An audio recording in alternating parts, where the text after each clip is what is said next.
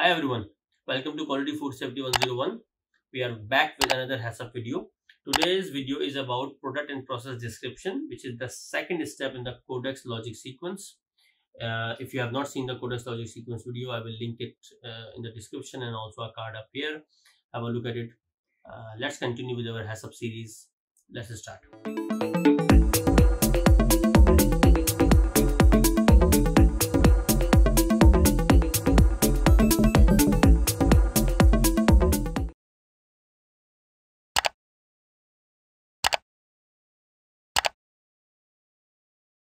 So the product and process description is all about describing and understanding your own product and process so that you can understand the risks and the hazards associated with that industry, the process and the product itself.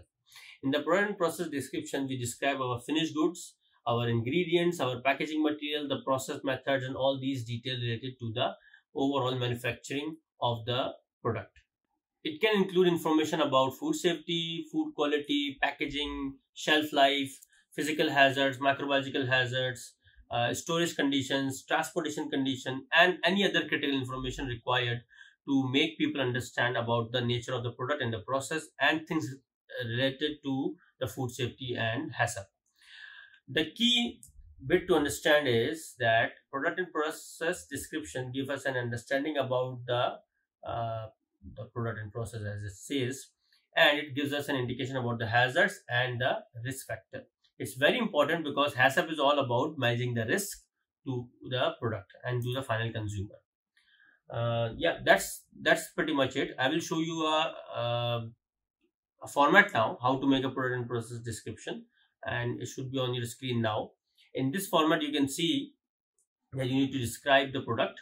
You need to give basic information about the product with regards to product shelf life, product storage conditions, distribution conditions, key ingredients, allergens. All these information should be here.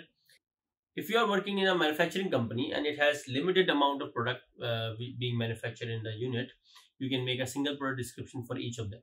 That's not a big issue. But if you are working in a production facility which has a multiple amount of products, or maybe think about a catering company or a hotel which has a lot of products being manufactured at the same time, the whole thing becomes very, very complicated. So as a result of that, WHO and Codex came up with a process description for catering units. There are three types of processes which cover the whole industry of catering. Process number one is no cook step, which means all the products which are not being cooked in the premises, like salads, like even sauces which we purchase from outside, like ketchup and all these come under this step of no cook step. Then the second one is immediate serve or a la carte. So like burgers, like freshly cooked rice, all these things are immediate service, and it includes this process number two includes cooking as well. Then the third one is complex food preparation, which means that after cooking, you will be doing any one of the four steps like cooling, reheating, hot holding, or cold holding. If you do any of these steps, then the product becomes complex food preparation.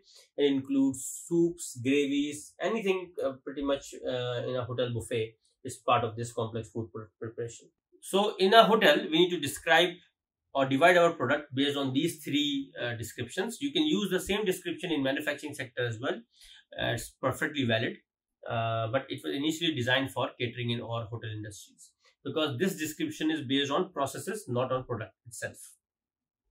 When you divide the whole range of products or the processes based on these three guidelines, then you need to make only three product flow diagrams. You don't need to make individual product flow diagrams for each of the products. We will discuss about a product flow diagram in the upcoming videos. So yeah, that's it for the process and product description. Before I forget, please do subscribe to the channel, spread the knowledge to everybody, and yeah, we need your support. Thank you.